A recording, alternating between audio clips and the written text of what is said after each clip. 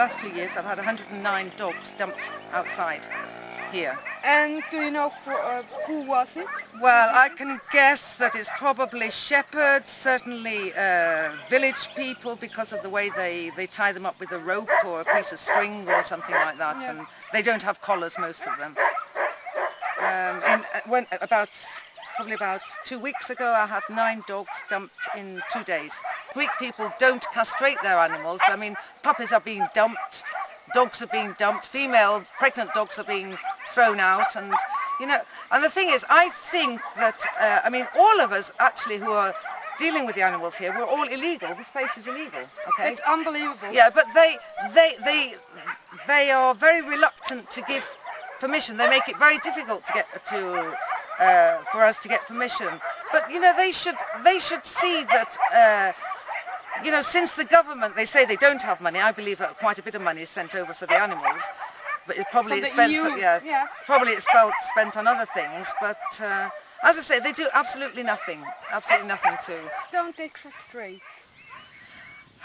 First of all, there are various reasons. I think the major reason is they think that the dog's mind gets destroyed when it's castrated. Also, it's the money issue. I don't think they are prepared. I mean, even before the economic crisis, they weren't prepared to spend money, okay, on getting their dog castrated. They would prefer to spend it in a taverna, you know, eating. Yeah. It's the education system here. I mean, I've been in education now for 28 years. I used to be a teacher here. He showed him on the internet with his ears cut off and blood all over everywhere.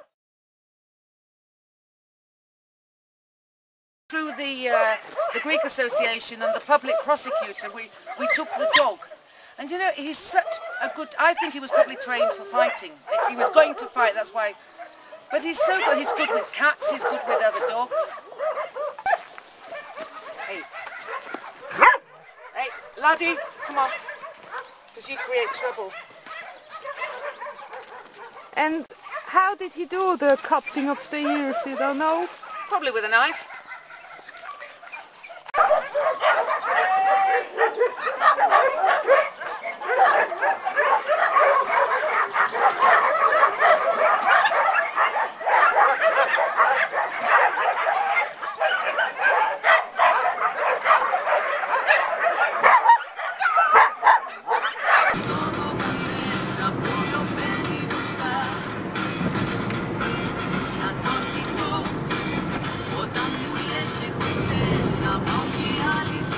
What do you think about the situation here in Crete as well?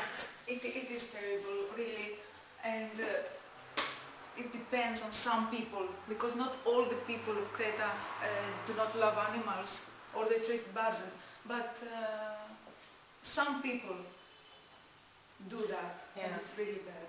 And I think also it's really awful for our island. Yes, and for tourism. Yes. Because always you see dead dogs on the road and they don't clean them, they don't take them away. And why did you become a vet? Oh, it's a long story. I used to have 2 dogs, and when I was about 15 years old, a neighbor poisoned them. Yes.